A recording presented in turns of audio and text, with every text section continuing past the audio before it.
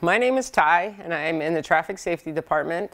I'm a signs and signal technician for the City of Gillette, and today we will be talking about signs. So with just the signs, and you add in all of our street signs, which are 2 per stop sign, we have almost close to 10,000 signs that we maintain here for the City of Gillette. We are responsible for obviously the ones that are in city limits. And then on Highway 59 and 1416, we are responsible only for the street signs. We do have some wayfinding signs on 59 and 1416 that are ours, but other than that, the state, it's majority of the state signs. Garner Lake has a few for the county, but majority of the signs on Garner Lake 2 are also ours.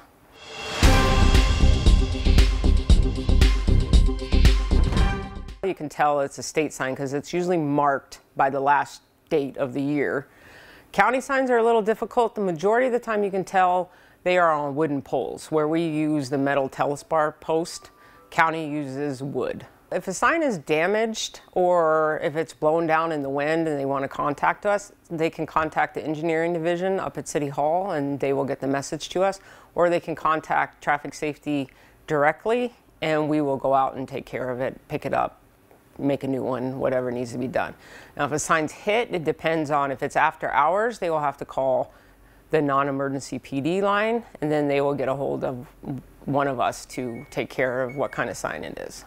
So when making a sign, it depends on if it's a personalized sign, and I mean as far as like water department they have to number their buildings. So I have to actually design that sign for them, or if it's a planter sign, I got to put the names on it. Compared to a regular speed limit sign, I can just pull that up from the database and make it fairly quick. I don't have to design anything, and that takes a little more time.